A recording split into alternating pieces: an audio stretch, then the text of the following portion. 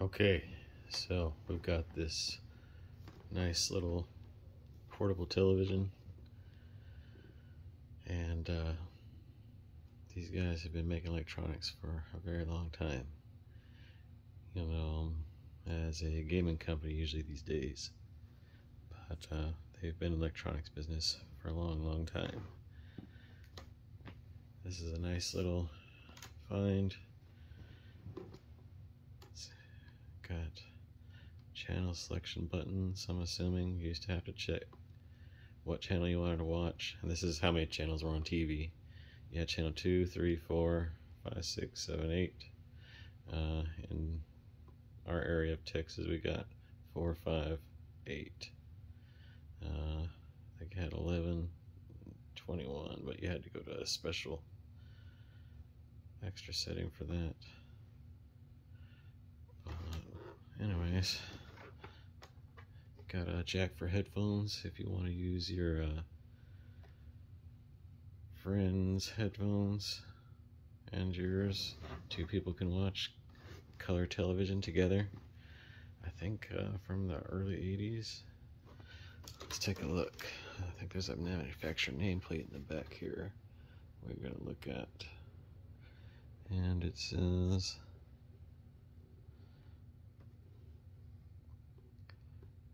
uh, 1979, December. It was when this manufactured.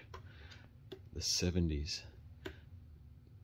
This thing right here is like 43 years old. 44? Something. Anyways, it's in great shape for that age. Antenna, like brand new. Swing it around, extend it. That way you get a nice signal. Watch the game on Sunday or something. I don't know what you do with the TV this small, but this is also portable, rechargeable. In those times, it was unheard of to have that kind of electronics. A little side access door here. Slide to open. This door drops down, and then we got our adjustments here. Auto aft picture. I guess it's like a focus or something. Color. The Sony Trinitrons have been known for having the crispest, most beautiful picture possible for an old tube TV. Different color adjustment. Got brightness. That's going to be all important. Just kind of put everything back about where I found it. That way, it may have already been tuned from whoever had it before. But like I said, there was a battery to this thing. I honestly didn't know how to change a battery out on it. But luckily, it came with the original instruction booklet. The original receipt from Peter's TV. The guy paid $499 for this thing back in '79. Oh, 1980. January.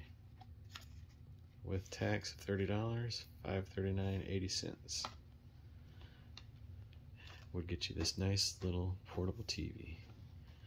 Now back then, that kind of money, you'd almost buy a car with that. Not joking. A new car too. We've got the basic schematic to tell you how to wire the TV, how to replace it. That's something you don't get anymore. It's got the freaking blueprints to how to make the TV. Every single piece would be in here. If you ever wanted to order a replacement part, you just call Sony. Limited warranty, registration, the works. Now we got our fully color manual to explain how the Trinitron system works. The features. The semi-automatic program search system permits easy preset tuning up to 14 channels. Holy crap, can you imagine 14 channels at your fingertips at any time? Wow. You never leave the house. Okay, and it's a breakdown all the features. If you want to pause, look over it closer, you can. Lots of features, hookups that tells you where the antenna is, how to pop open little secret doors. This thing's genius.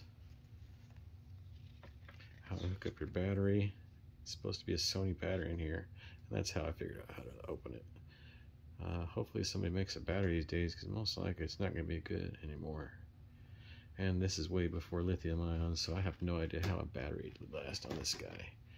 You're running a radiated tube TV, color, sound. This thing had to be maybe pushing 2 hours on a battery charge. No details on what kind of battery it is. Oh, optional. Hopefully they got that option. I'm sure it's probably like a nickel cadmium. Might be alkaline battery. Oh, push the hood to block the sun. Whoa, do you see that? It's like a freaking machine gun. Oh wow, that's worth $523 right there.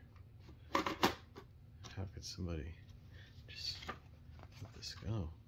I know the things doesn't receive channels anymore because they've gone to digital since way back then. Oh crap, that's alright. See, not seeing the manual here. You can put the numbers to your channels and change them. Some more programming on the channels, I guess.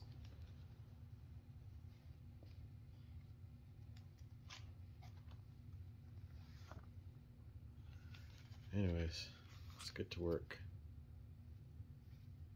Let's see.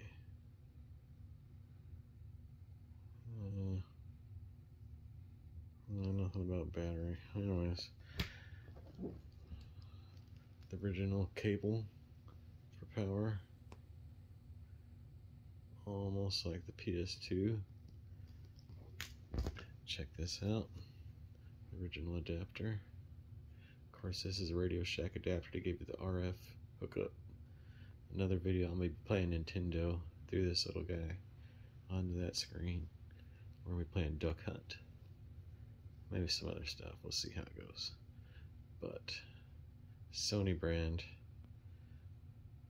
adapter, so you can watch TV on this guy or play Nintendo. Charging indicators. Power looks like it's worn out, so it's probably been used quite a bit. Everything else is in great condition. Pop open the Trinitron door. Channel up, channel down.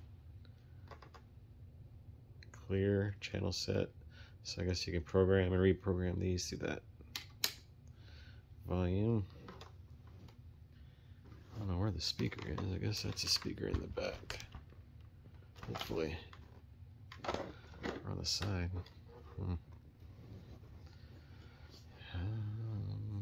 Let's open this guy.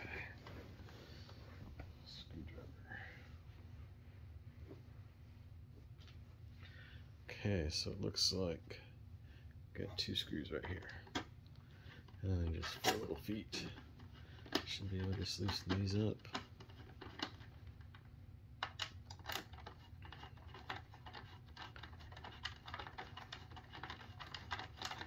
Trying to make it as fast as possible. Sorry. Whoa. Okay, it doesn't look like you took the battery option. Yeah, there's some dust in there. We're gonna have to clean this little thing up. But imagine the size of the battery that went in this thing.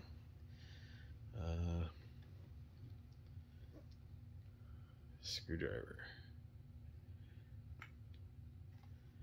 The thing is deep.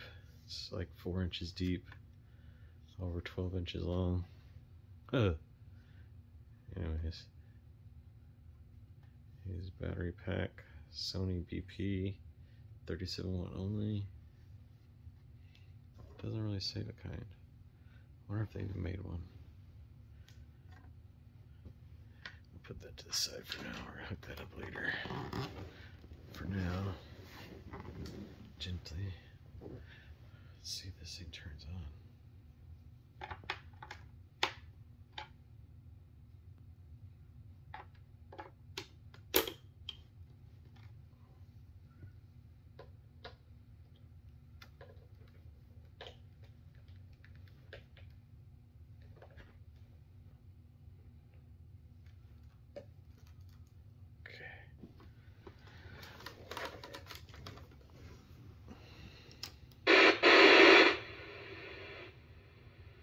Whoa. Nice. What? Backlit buttons? Are you serious? Hang on. You see this? That's the future right there. I don't know where we went wrong. Technology like this. It should have been... Holy crap. That was minimum, but it still went to maximum. That's very touchy. Wow. The 80s were strange. So I guess we're not going to get any signal. From what I heard, there used to be a channel that you could watch that just says you go buy a digital converter. And I think that ran for like 10-15 years, and then I guess they took that off the air. Anyways, it looks like it works pretty good, so the next thing we gotta do is hook up the NES to it, have some fun. First I'm gonna give this thing a cleaning. Alright, have a good day.